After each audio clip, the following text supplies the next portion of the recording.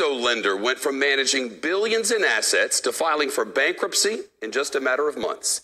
Celsius made headlines last month after freezing its customer accounts. Then the company and its CEO essentially went radio silent with no answers to customers on when they would get their money back.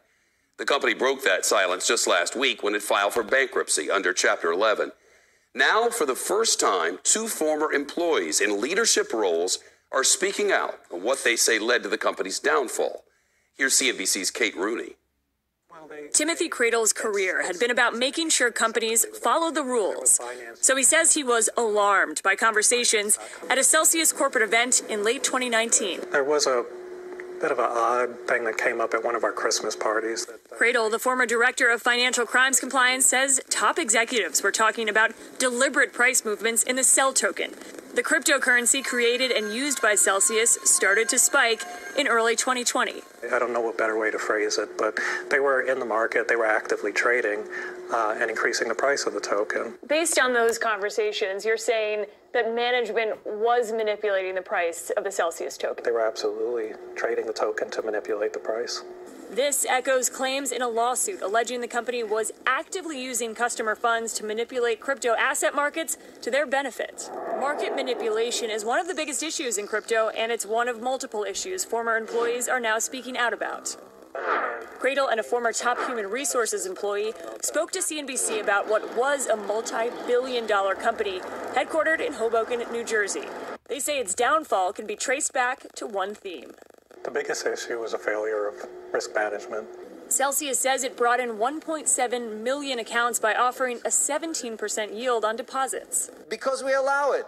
The crypto company and its charismatic CEO, Alex Mashinsky, proudly proclaimed banks are not your friends. If you think of a bank, their job is to extract as much profit out of you as possible. We reached out directly to Mashinsky and the company for comment and have not heard back.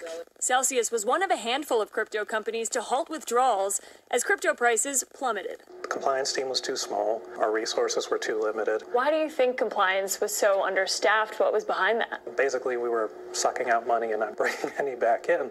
They didn't want to spend on compliance. CNBC obtained dozens of internal documents that in part show disorganization.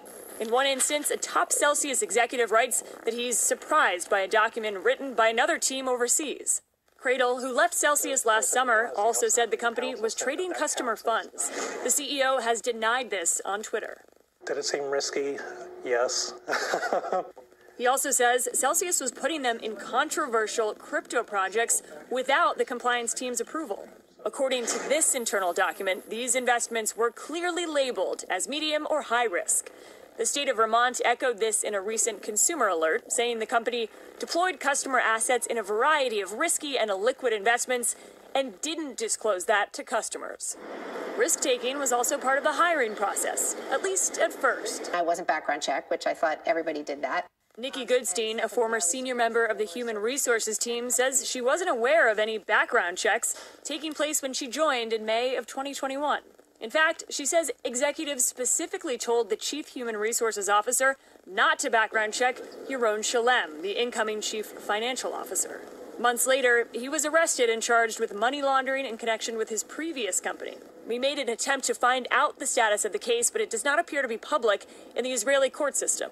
Everyone was PO'd that he wasn't background checked, because then it wouldn't have brought such embarrassment to the company if that was a process that we had in place.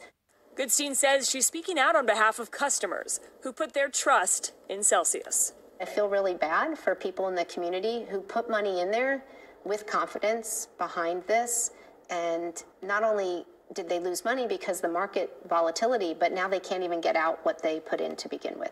In the end, Cradle says Celsius may be just another example of a startup that grew too fast. It was just a bunch of mistakes that are ending up very tragically. Many former Celsius employees were paid part of their salary in the company's cryptocurrency, the CEL token, and stored their personal funds on the platform. They still haven't heard when or if they'll see their money again, but legal experts say there's no guarantee. In one section of the terms and conditions, it says once someone deposits their funds, that cryptocurrency technically belongs to Celsius. Shep. Kate Rooney live in